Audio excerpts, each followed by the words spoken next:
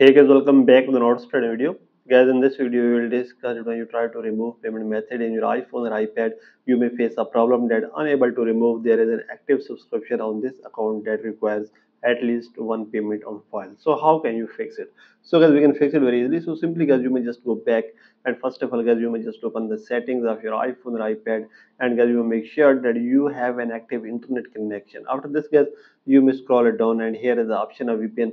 If there is any connected VPN, you may disconnect it. Then you may click here on general and you may click here on software update and update your iPhone or iPad to the latest iOS version.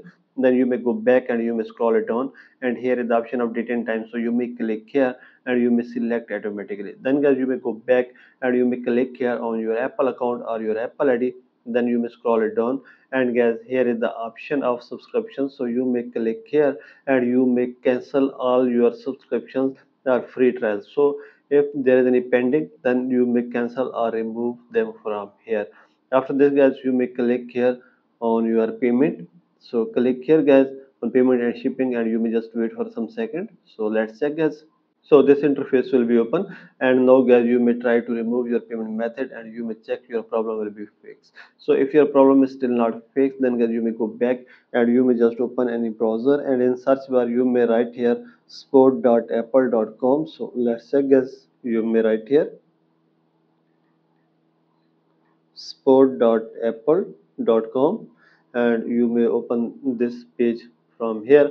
Then you may click here on your gadget, then you may scroll it down and here is the option of get sport. So you may click here on start now. So click here guys, and if you have already downloaded your Apple Sport app, then you will redirect to that. Then you may click here on subscription and purchases and you may click here on view, change or cancel subscription. So you may click here and you may just wait for some second.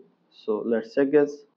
So this interface will be open and now click here on call and you may contact to Apple support team and tell them your problem and they will fix it as soon as possible. So by all these methods you can fix it very easily. So this is the video guys. For more videos please subscribe our channel.